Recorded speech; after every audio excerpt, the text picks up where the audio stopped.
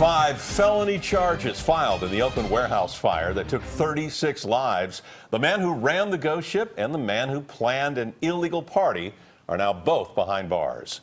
The prosecutor described the ghost ship as a fire trap. She said the night of the fire, one of the exits was blocked. KPIX 5 reporter Emily Turner on the two men being blamed for the disaster and who is not. Emily?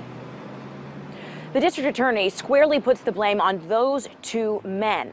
However, the owner of that building has no criminal charges posted against them. But the victims' families say this is not the end for them. These are the two men charged with the devastation and deaths of the ghost ship fire. Derek Almena was the master tenant who sublet the ghost ship to artists. Max Harris was the self-described warlord of the building.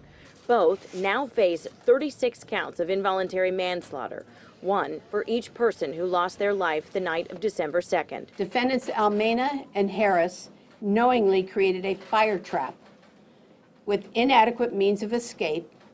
They then filled that area with human beings and are now facing the consequences of their actions. Those consequences could be up to 39 years behind bars, but for at least some of the victims' families, that's still not enough. The owners of this building knew what was going on, and they were responsible for what happened here. They failed to prevent it and failed to make sure that the building was safe.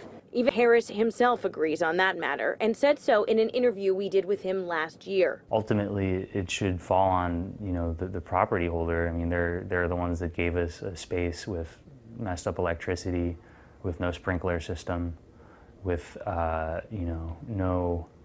no means of really addressing any of these grievances in a way that would solve anything.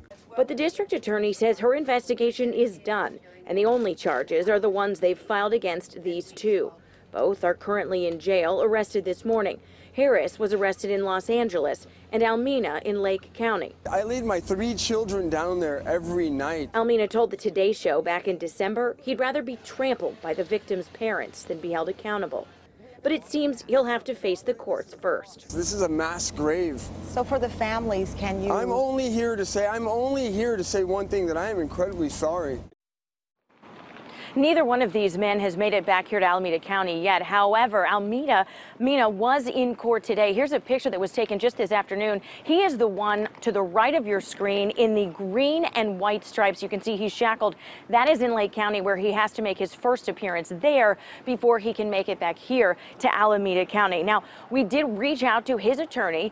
They were not available on camera. However, they did send us a statement that says, quote, this is a miscarriage of justice, and that he is being used as a scapegoat in this case, and they plan to fight vigorously in court on his behalf. Liz?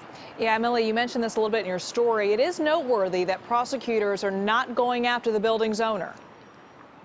Exactly.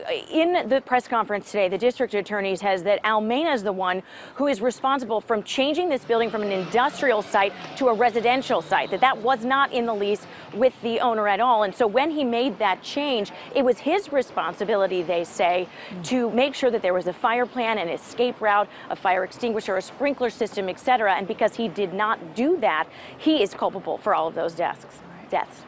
All right, Emily Turner, thank you.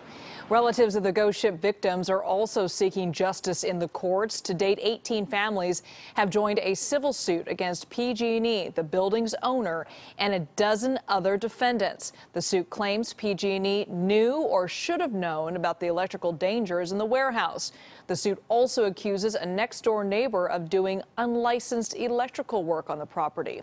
Meanwhile, Oakland Mayor Libby Schaaf said this about the men charged, saying, quote, for years they worked hard to escape legal scrutiny and deceive city officials.